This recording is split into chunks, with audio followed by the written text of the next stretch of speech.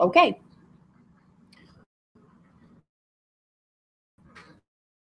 Technique, throw a hand up. Take your best shot. Yes, go.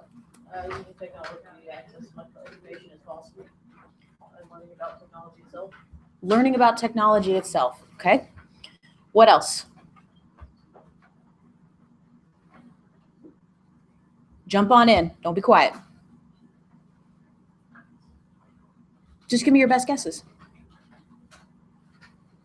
What's information? Data. Data. That's a really good answer. What's data? Binary encoding. Coding. Okay. Bits.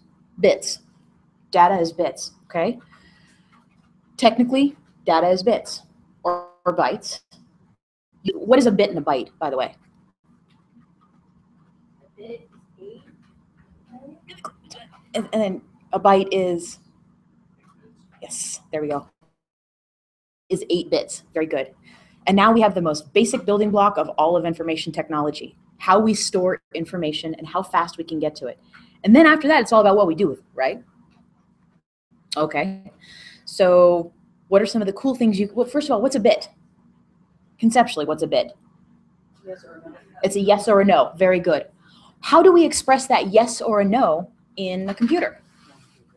Ones and zeros. What's that known as? Binary. Very good. Okay, so what's binary conceptually? One thing or another. On or off. One thing or another. We call that sometimes in social science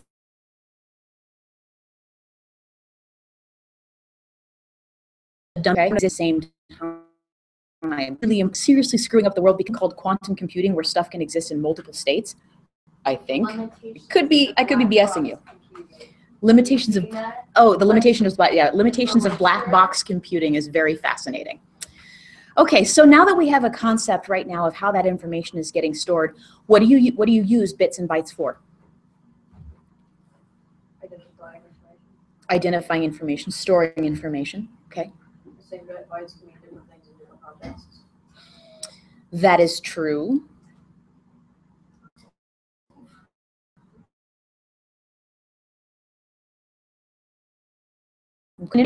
We start with the concept that we're going to stack up a bunch of bits and bytes together and tell them all what state they're in, and then we make it happen. How do we make it happen? What flips bits? I'm in wrong class. Later. What makes that happen? How do you flip a bit? I mean, like the hardware. Sure, hardware, just your best guess.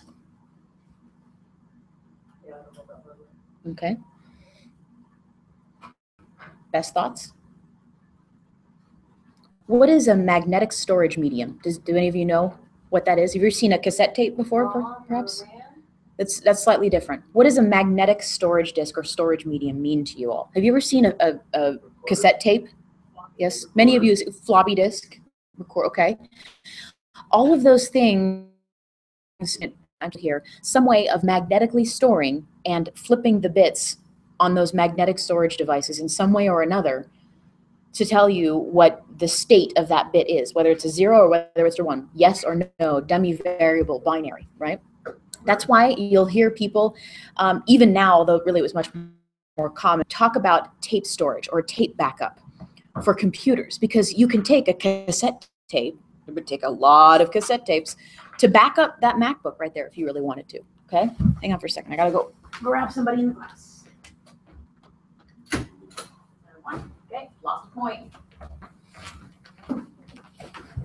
Remember to look at the bottom of that syllabus. If you show up late and I have to come and let you in, you lose a point off your class grade. All right. So with all that information, what's the most common thing that we might want to do with storing information for later? Why do people store information? To retrieve it later, okay? What's the first recorded incidence of someone storing information for later that you can think of? What's that?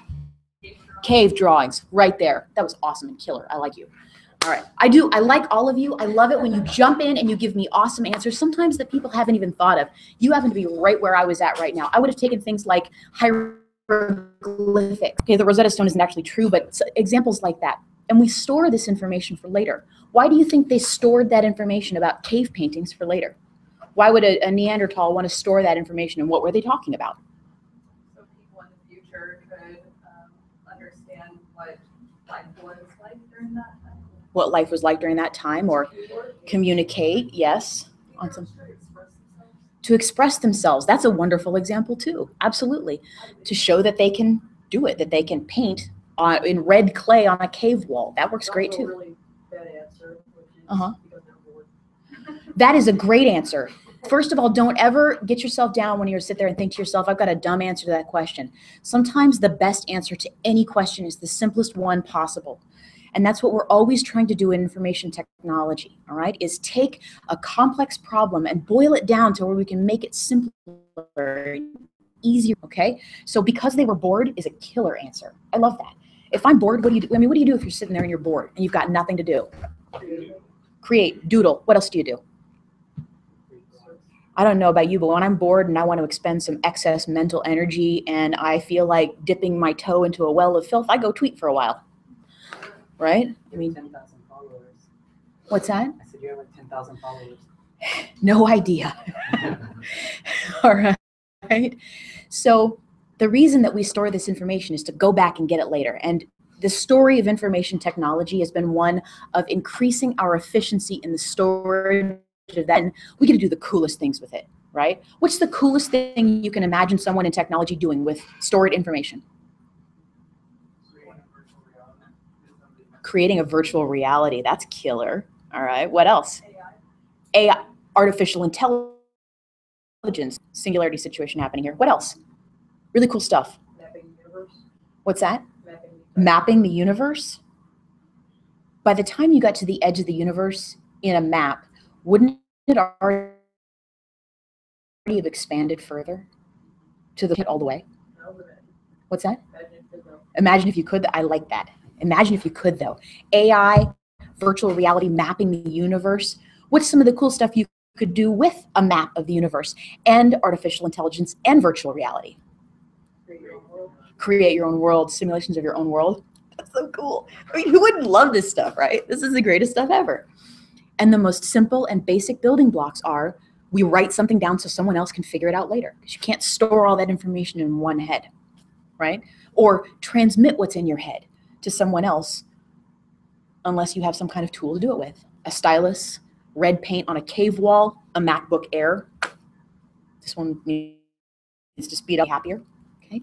What else is information technology to you now that you understand that?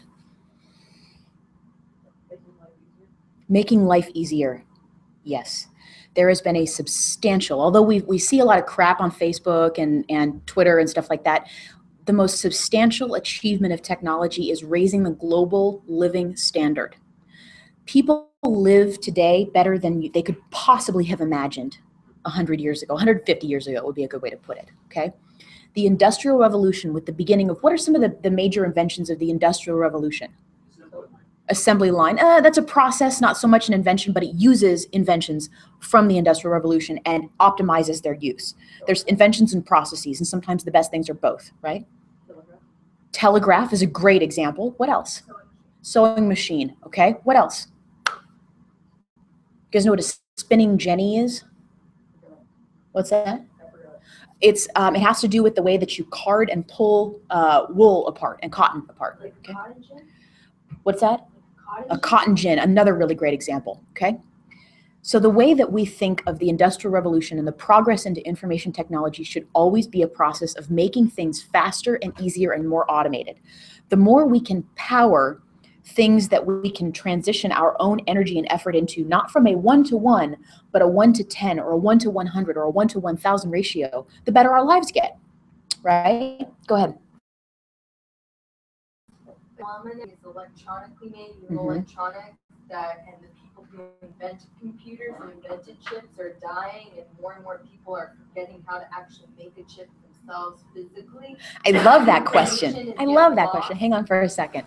I love that question about whether or not people are dying out right now who have the capacity to create these chips and stuff like that, and whether or not the original knowledge was getting lost.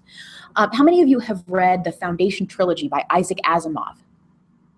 You know what I'm talking about? Science fiction? I know Isaac Asimov. Have you read?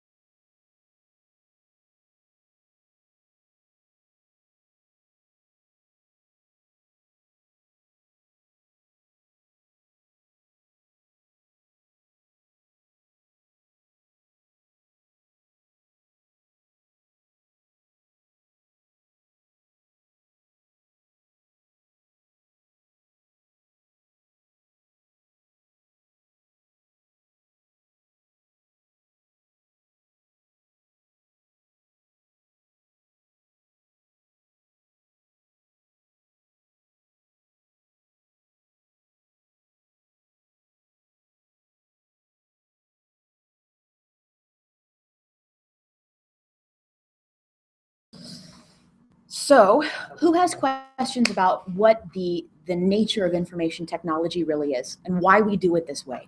I love the definitional difference between process and invention. So, give me some other processes or assumptions. The internet is a combination of processes and inventions, but it's a good example. It's a piece of technology we're going to have to pull apart. Okay, what's that? Stock market. Market is closer related to a community, and believe it or not, and we can talk about it later, a weather phenomenon than an actual invention. Okay, lots of stuff. So, give me another example, if you can, of a process.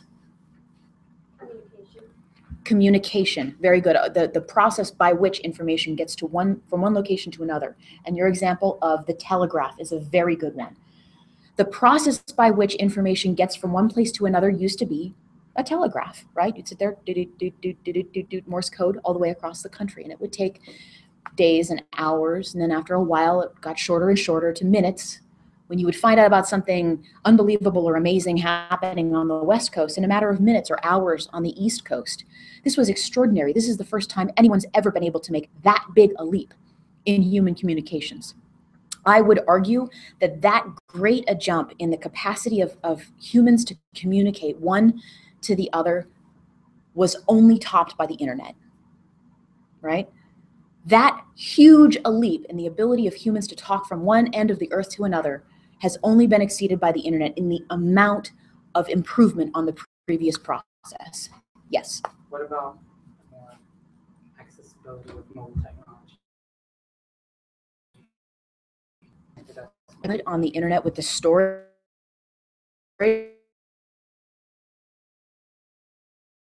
is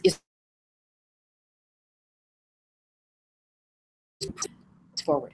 Basically, it's horses, telegraph, Wi-Fi. And those are the huge leaps we could make. And I'm sure that you're all going to have opinions, and I love that you do. And one of the things that I get to do is make you all tell me your opinions in written form, which is the fun part of being able to assign homework. And on that note, let's go ahead and move forward into the logistics and administrivia if nobody has any further questions. Any more questions on the nature of what infotech actually? Sounds good. All right.